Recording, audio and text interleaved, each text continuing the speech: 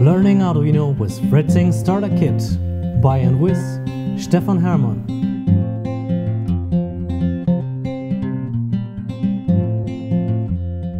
In SOS, these are 3 short impulses, so 3 times short blinking, and then 3 times long blinking, and then again 3 times short blinking.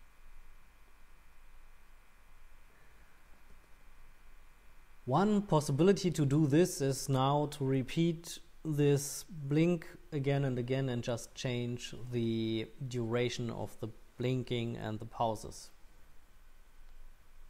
And to make it a little bit easier, we can work with a construction which is called a for loop.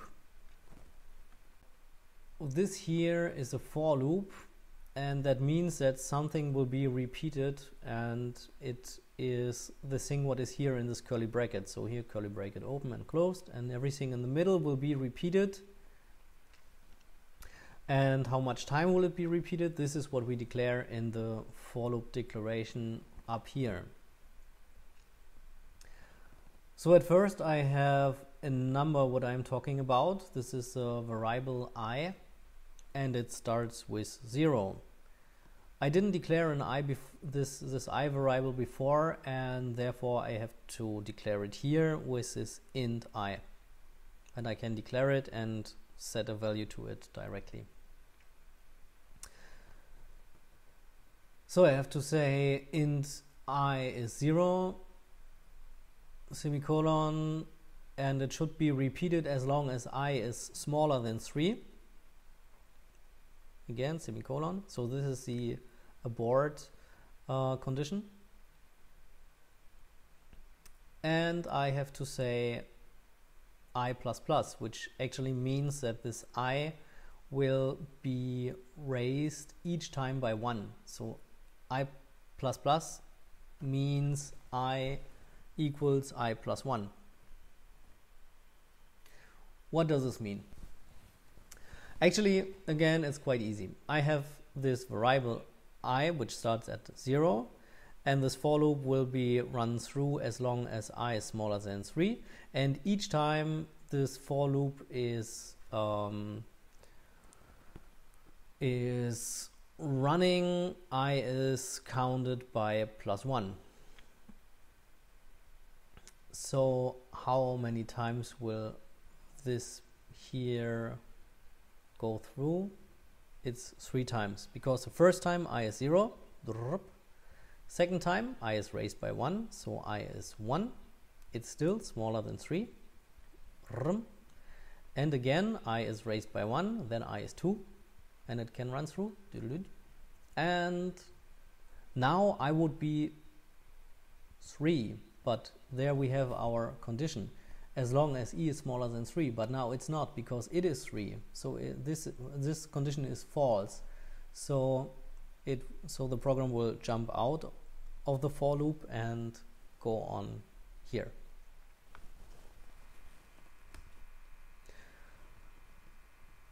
Alright, and now we will discuss a special type of variables. Until here we only said that a variable can store 1 value, but there is a special type of variables which can store a lot of values, and it is called an array. An array is declared, like you can see here, with this brackets, and it can get different entries. So what my aim is to create a for loop which is run through by 9 times, and for each time it should have a special duration of the high impulse of the LED. So here I have different values, and each value represents the duration of how long should the LED be on. So here these are 300 milliseconds for 3 times, 1, 2, 3. Then it should blink 600 milliseconds, 1, 2, 3, and then again 3 times short 300 milliseconds. 1, 2, 3.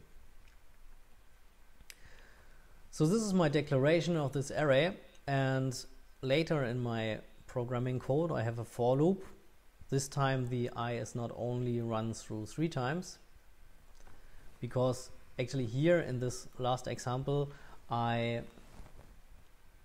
would have to use 3 of these for loops to say, okay, in the second time it should, or in the second for loop, this should blink 600 milliseconds, or wait 600 milliseconds. But here I will make the code much smaller and even a little bit smarter, right? So this for loop will be run through 9 times, from 0 to 8. Then I is smaller than 9.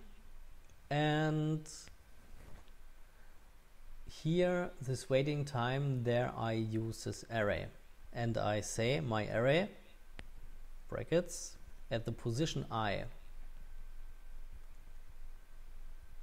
And my array in the position I, you know, is raising from 0 to 8. And this will be something like an index from here. So if I say my array position 0, then these are 300, and this will be here. So this will replaced, as long as I is 0, by 300. If I is 1, then it will be replaced by 302, but the second position of the array.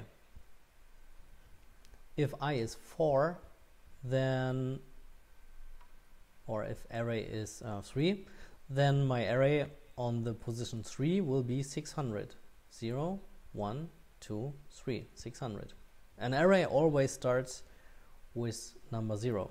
So the first index of an array is always 0. Okay, and after this whole for loop, I have a delay of 1000 milliseconds, so that the program will in the end wait for 1 second, so that we can see a difference. So, and if I now take this code in the Arduino software and upload it to my Arduino board, here, then I can see how it's blinking. So here is a break, and now it starts. Short, short, short, long, long, long, short, short, short. SOS.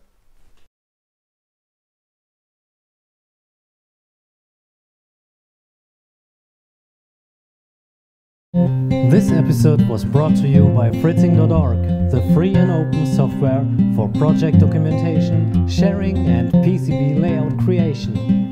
Check out our PCB fabrication service Fritzing Fab. With the purchase of Fritzing products, you actively support the development of the Fritzing software. For more Arduino related questions, go to arduino.cc/forum.